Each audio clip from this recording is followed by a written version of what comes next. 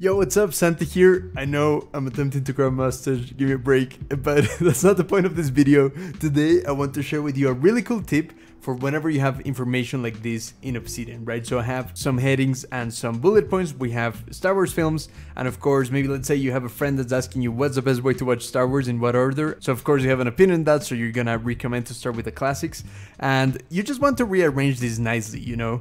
And the thing is that in Obsidian is not intuitive how you do that, you know, how you actually rearrange bullet points and headings in this way. One of the most common ways is the Microsoft method, which is cut and paste, which is actually the reason why I'm making this video. Doug, a viewer from the channel, he actually asked me like, how do you reorganize things in Obsidian that is not the cut and paste method, you know? Because this gets annoying. Look at that, like if you paste it there, you mess it up, so you need to make sure that you make a double space for that. So it's really annoying. I really don't like doing things this way. So in this video, I'm gonna recommend a couple of better ways. Now I'm gonna start from the easiest to the bit more advanced and the best ways that I know. And we might not cover it all because my favorite method would actually be using Vim mode, which I made a video about it in case you want to check it out here. But I definitely want to make more learning resources for Vim in Obsidian. Either way, if you don't know what that is, just ignore that. One of the first methods that we're gonna cover is actually collapsing things like this by using this toggle. Now, if you don't see that toggle, you can go to Settings, Editor, and then you scroll down until you find these two toggles, Fold Heading and Fold Indent, right? That should allow you to fold things like that. Now, this method is still pretty much the Microsoft Word method, but you select the whole thing, then you press Enter twice, which is really annoying, and now you can paste that. You see, it's still clunky, yet like you need to copy it like that and then paste it there, and it expands, which I don't love. And if you plan to use this method, make sure that you're selecting these three dots in there, because if you don't, let me actually show you what happens if you don't. If you start the selection from here and you cut and you paste in there, you can see that there's no toggle. The toggle was left behind in here with all the information. So you don't want that. I'm gonna undo that. That's not what we want. I know it's kind of confusing. What you actually want is to actually start the selection from all the way here, even if it doesn't quite select it. Just trust that it is. And then when you cut, you have to press enter and then you paste. But sometimes that expands everything, that expands the previous heading. And I just don't love this method, so I'm gonna teach you the next one. But that is kind of like the easiest way, so I thought I would include it. Now let's expand all of this and let me show you the next method. So we're actually gonna make use of the commands in Obsidian. We open the command palette with Ctrl P or Command P, depending on who you are. And we're gonna search for move line up and move line down, right? But of course, you don't want to be typing this every time you want to move. It's actually a really bad idea. So definitely add a shortcut in here. If you don't know how to add a shortcut, just go to Settings, Hotkey, and then search for what you want. I'm just gonna remove this one to show you. If it's blank, you just click in here and you click the the keys that you want to use, right? So there you have it. Now, whenever your cursor is on a specific line, like it is right here right now, what I can do is I can use my shortcut, in my case, Alt down. But look what happens. It only takes the heading, not the content underneath the heading, which is of course not what we want, because that's a mess. I mean, it might be handy sometimes, but it's really confusing and annoying. So yeah, what we need to do is actually select everything that you want to move, right? So the heading and the bullet points, and now you can move it down, right? And that works, because then we can just go like that, and that reorganizes anything that you want very nicely.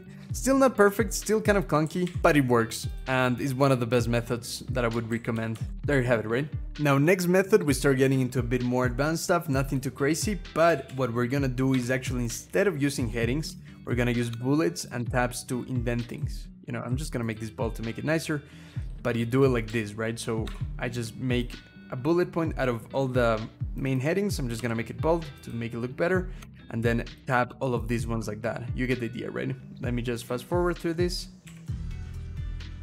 Now here's where I need to start paying my bills, paying for the electricity to make this video, and let you know that I have an online course on Obsidian, and I actually talk about what is it that I'm using here, which is the Outliner community plugin, which is incredible. I have a section on my course right here. You will see Obsidian as an outliner, where I teach you how to install the plugin, how to use Obsidian as a bit of an outliner. Even though it's not an outliner, it does work with that plugin really well, and that is what I'm using right now. So just know that I'm using the plugin called Outliner here in Community Plugins. Outliner, this one right here, so that is what is installed, and I customize a bit of the options in there. Now that shortcut has something really cool in the command palette. If you search for Outliner Move List, then you can assign shortcuts for moving a whole list and a sub list up or down. So that way, with the shortcut that I have, I can move things way easier like that, right? So I can just use the shortcut and I can just rearrange, and this is perfect because you can also collapse things and you can make use of that shortcut, which is great, which is something you cannot do with the other default one, you know, so that's pretty cool. I like that a lot. So yeah, if you want to learn to use the outliner better, definitely check out my course, that would help. But also, if you do realize that you like organizing information in an outliner, personally I love doing that. I think maybe Obsidian might not be the best tool for just doing that all of the time.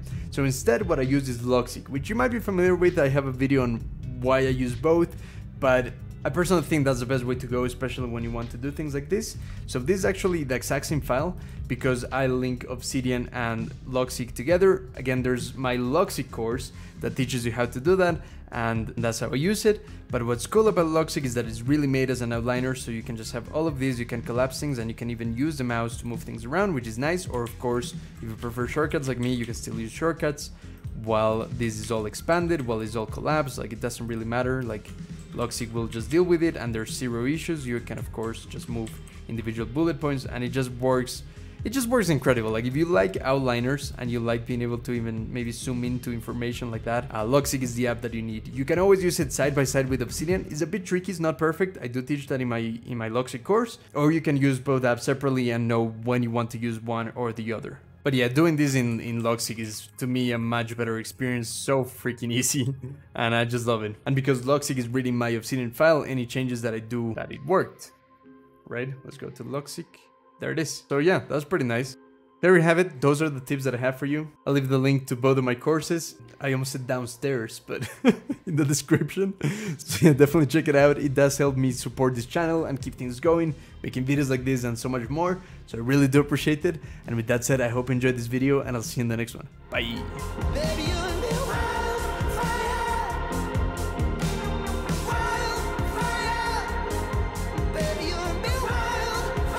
Okay, stop looking at my mustache. It's making me self-conscious. Hopefully it will grow better. See ya.